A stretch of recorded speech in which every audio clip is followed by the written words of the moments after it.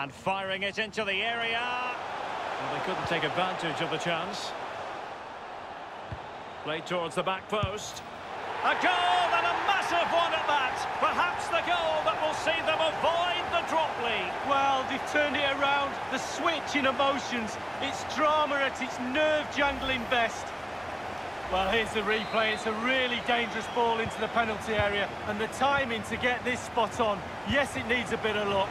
But boy, does it need skill as well. It's a brilliant goal. No more time left. First half is over here at Anfield.